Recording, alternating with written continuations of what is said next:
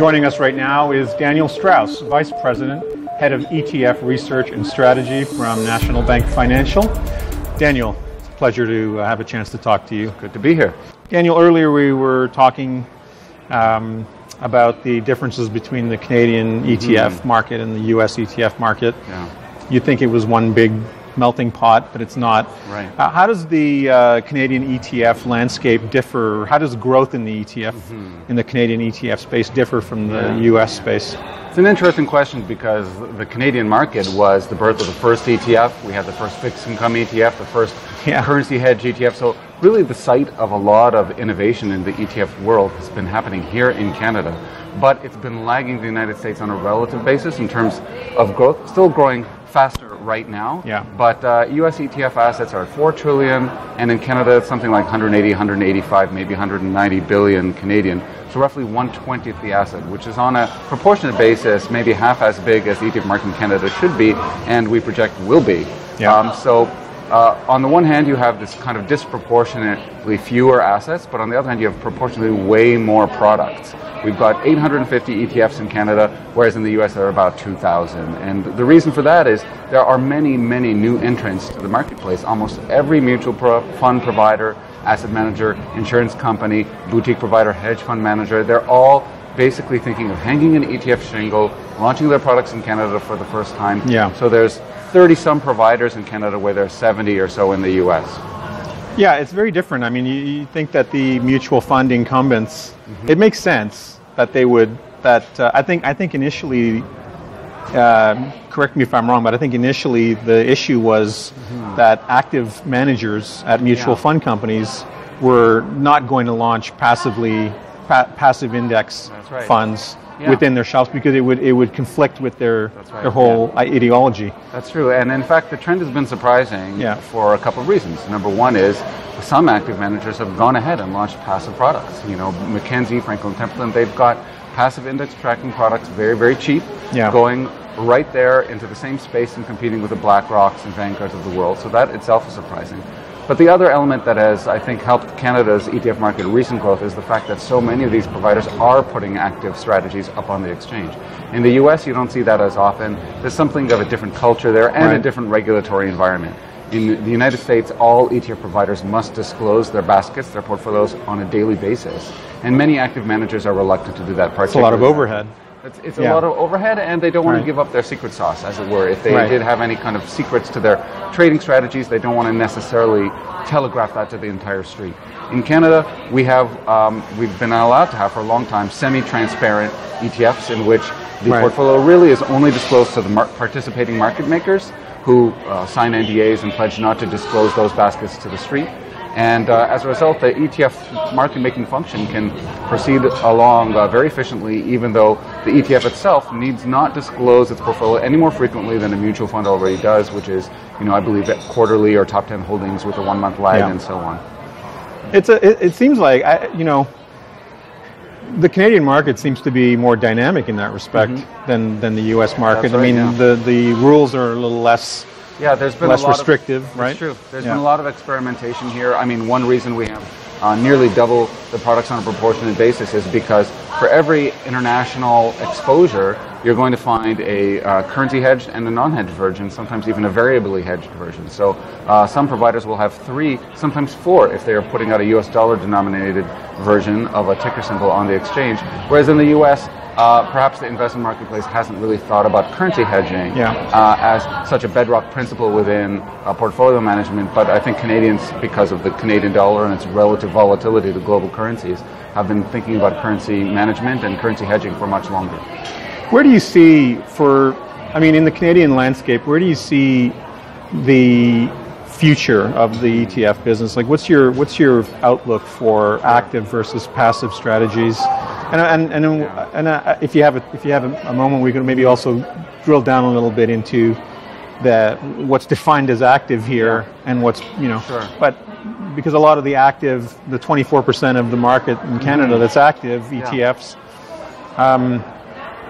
are defined as active, but they're not like an actual an actively invested fund. But so. Judging by the reaction from the market, where do you see most growth coming from? Is it going to come from active equity, active fixed income? So you're or passive? Right. That's right. The lines are definitely blurring between traditional active and even traditional passive, because on the one side, you might consider smart beta or strategic ETFs as fully passive, but they're really not. They have embedded algorithmic rules-based, essentially active management strategies baked into their indices. And even on the active side, we count 24% of the AUM in Canada and the ETF world as being active. But we're including quite a few ETFs that also themselves have pretty algorithmic kind of quant-based rules. Right. They just don't track a publicized index.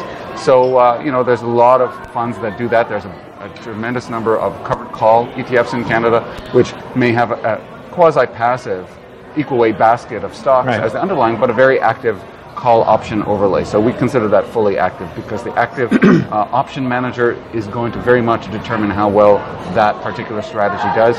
There's a few other quantitative ETFs out there that don't track an index. Bank of Montreal, second largest provider in Canada now of ETFs, they've got a few dividend and low volatility strategies, which they've explained to us follow very, very strict quant methodologies, but they don't license or pay a third-party indexer, and they'll say pass the savings along to the end investor. So we consider those active too, because fundamentally they do have some human discretion in them, and there is no index. So you're absolutely right, and at the same time, really pure stock picking active is coming to the market now as well. We're seeing a lot of growth of that in the fixed income marketplace. Amazingly, there's a lot of demand for that in the fixed income marketplace as well, because I think that investors look at the passive space, they look at the trickiness of the bond market, they see the very low yield environment, they see the prospect of potential rate hikes, although those may be further down the line, and they are willing to pay an active manager who can navigate these very turbulent waters. Sure, like for example in high yield, or like if you're in a passive high yield fund, you're basically at the mercy of the market. Right. Whereas the perception, at least, some people will disagree with that.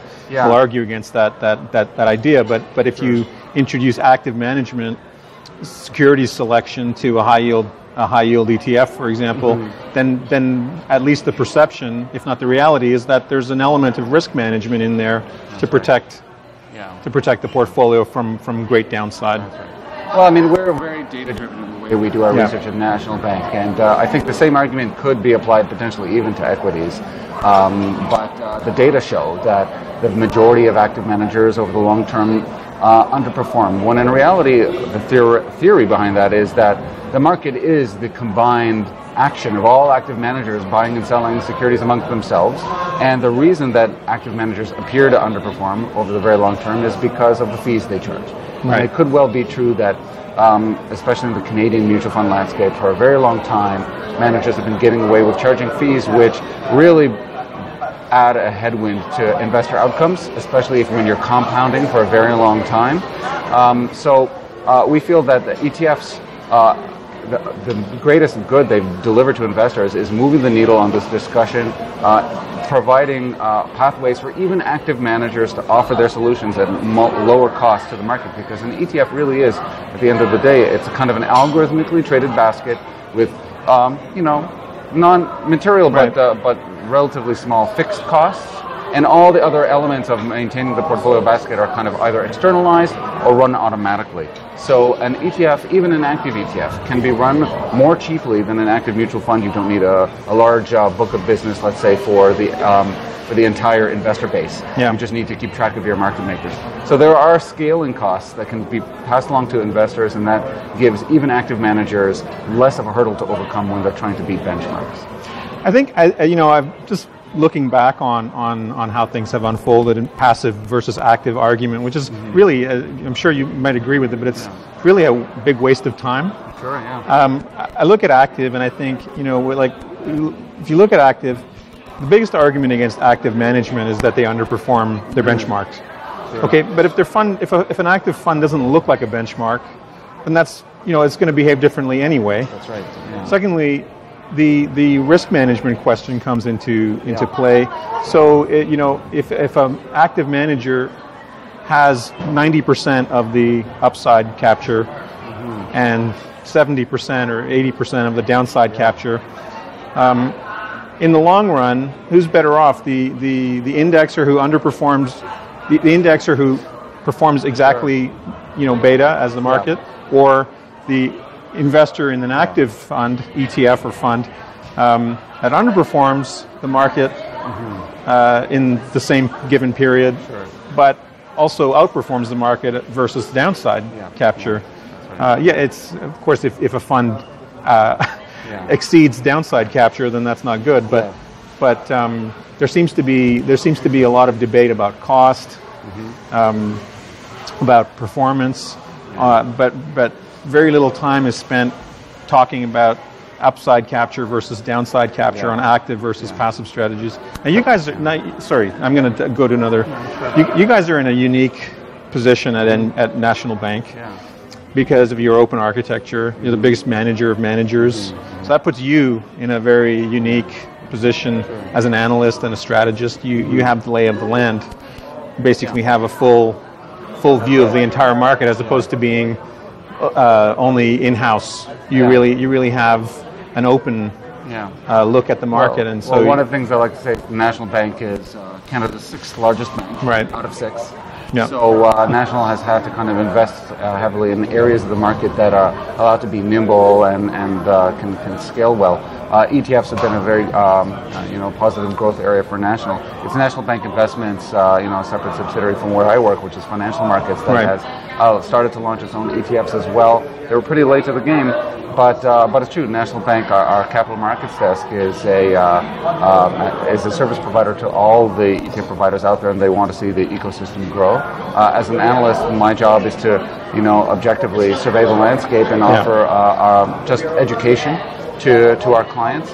And going back to what you're saying about upside and passive and downside capture ratio, it's something that we'd look at quite seriously, not only for active ETFs, but for smart beta as well.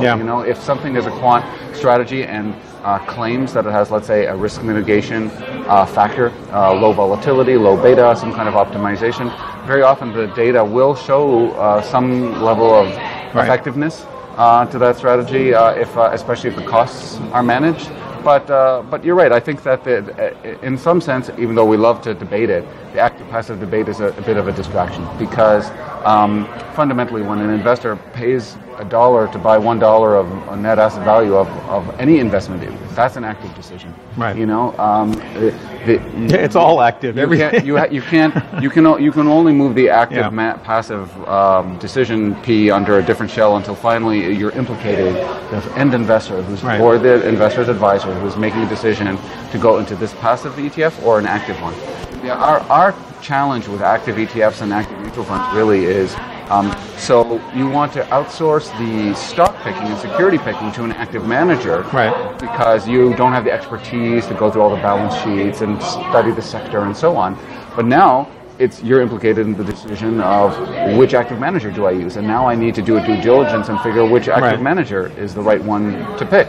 And if you feel like picking stocks or securities or bonds is hard, picking managers is hard too. Absolutely. Because sometimes there's turnover, sometimes they change their methodologies. They'll have all sorts of different kinds of philosophies and practices. So I think that investors can hardly be faulted for rushing towards these passive slew of products that have come to the market. It really is an incredible migration of assets from active to passive that's happening in the United States, a little bit in Canada as well. And I think fundamentally it sends a strong signal to the market that investors, especially in this post-crisis world, are very cost conscious. And to the extent that all sorts of solutions are on the market, if they're cost effective for what they deliver, then I think investors will be the net beneficiaries. Daniel, thank you so much for your time. Thank you. It's been a pleasure talking to you. Pleasure to be here.